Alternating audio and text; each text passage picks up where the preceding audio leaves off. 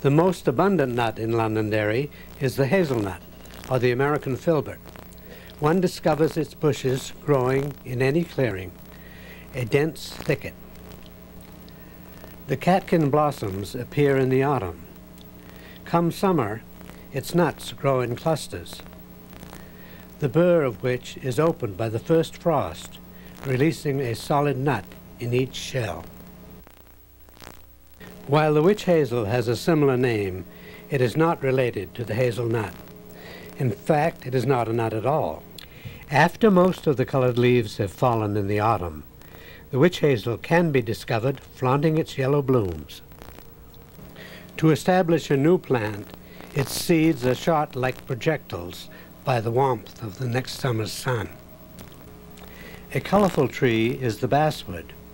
Its large, heart-shaped leaves cast a dense shade below.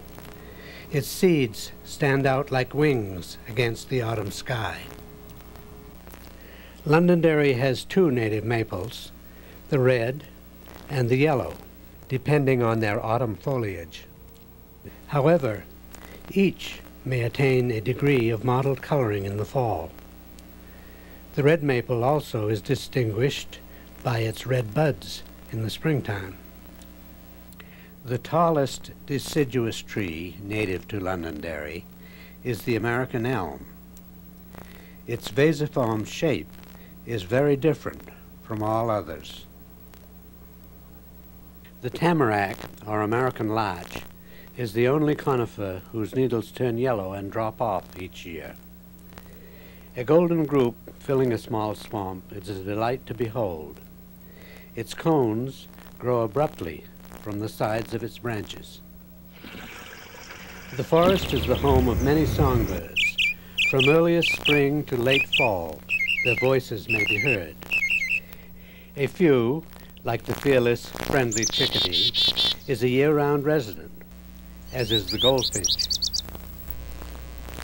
The male robin is distinguished by its orange breast. It hops to attract worms, which think they hear raindrops, and so come to the surface, where the robin can pull and eat them.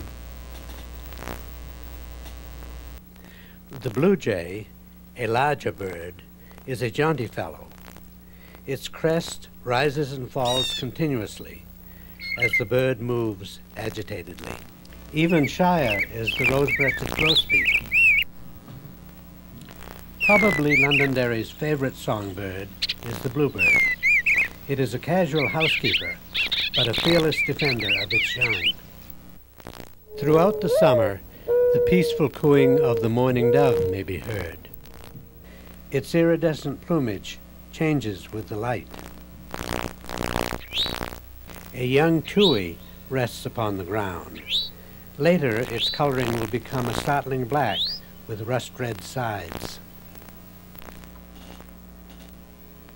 The crow, our native scavenger, is a stately black bird, which spooks easily.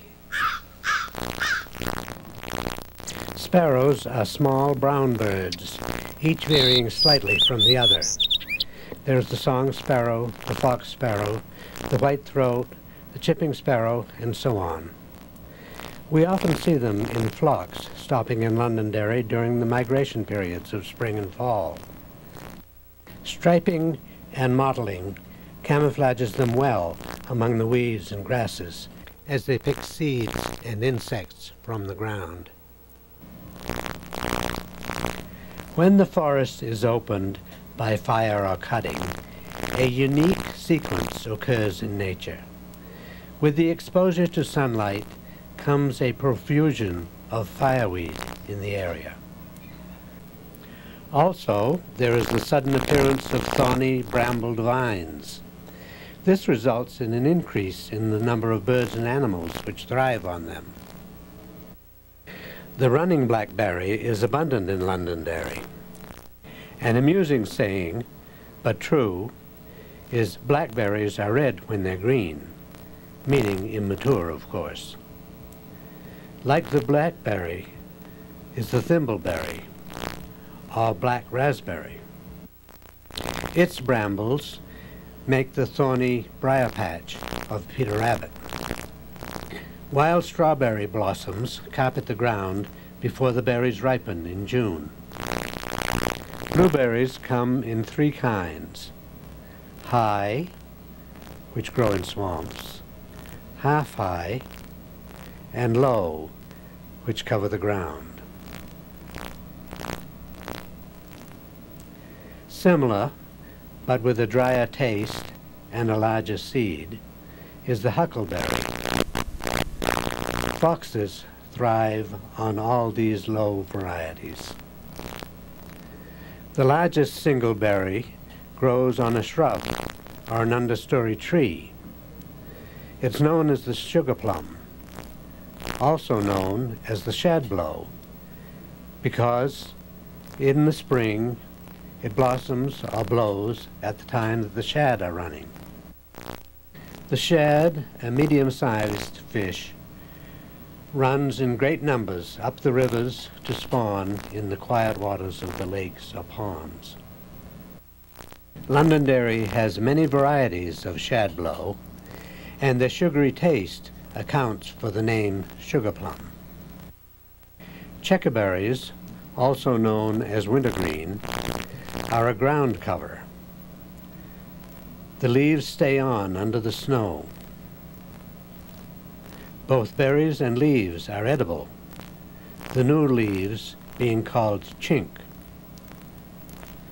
When conditions are ideal, the red berries hang heavy under the leaves. Partridge berries, or foxberries, another ground cover, remain green as well. The sunset sky forecasts tomorrow's weather.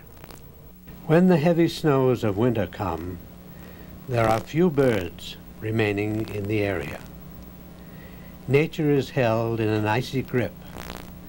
The pale moon shines through the leafless trees, and the hooting of the barred owl chills the blood of small creatures, listening, snuggled in their heavy fur coats.